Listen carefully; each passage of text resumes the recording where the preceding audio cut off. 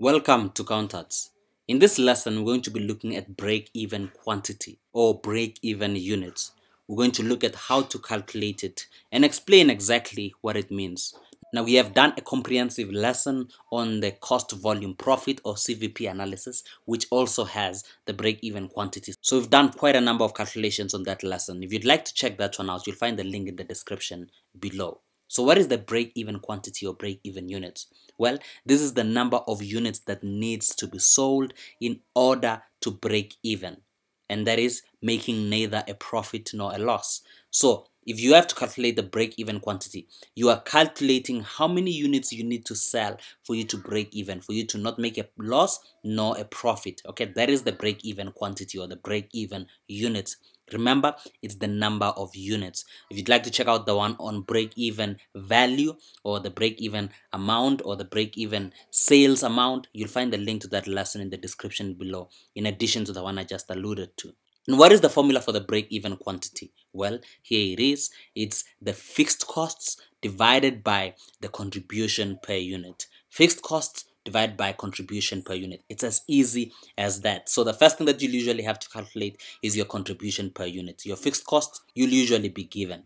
So let's look at an example on how to calculate the break-even quantity. Here we go. We're given details in the production department of Max PLC, and they are estimated annual sales. We've got 5,000 units at 160 Rand each. We've got direct material, which is our variable cost, direct labor, which is also our variable cost, and factory overheads, which are all fixed, administrative expenses, which are also all fixed. Those will be our fixed costs. And here we are asked to calculate the break-even quantity. So how do we go about doing that? Well, let's bring back our formula. It's the fixed costs, and here we are already given the fixed costs, okay? It's the factory overheads, and we are told that it's all fixed, and administrative expenses, which are also all fixed. So we're going to add together the 80,000 Rand plus the 55,000 Rand, and we will have our fixed costs. And then we're going to divide that by the contribution per unit. How do we get contribution per unit? Well, it's going to be our sales minus our variable costs, and it's going to give us our contribution per unit. So we have to calculate our contribution per unit. So our sales per unit is 160 Rand as we're given on top here. So we're going to take the sales of 160 Rand, and our variable cost is going to be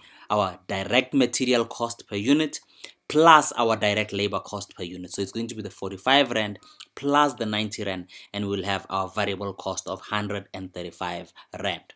Once we have that, we just take our sales of 160 Rand minus our variable cost of 135 Rand, and it gives us our contribution per unit of 25 Rand. Now we have all the information we need to calculate our break-even quantity. So we're going to take our fixed costs, which is the 80,000 Rand plus the 55,000 Rand, as I just mentioned, divided by the contribution per unit of 25 Rand. And it gives us an answer of 5,400 units. What does that mean?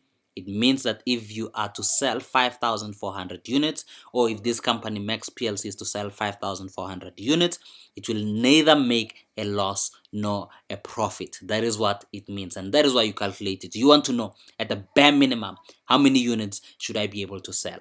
And in this case, it's 5,400 units. That is the break-even quantity. I hope it's made sense, and I hope you've gained value from this lesson. And if you have, please subscribe to our channel, like this video, and share it to those you think it might help. Till next time, cheers.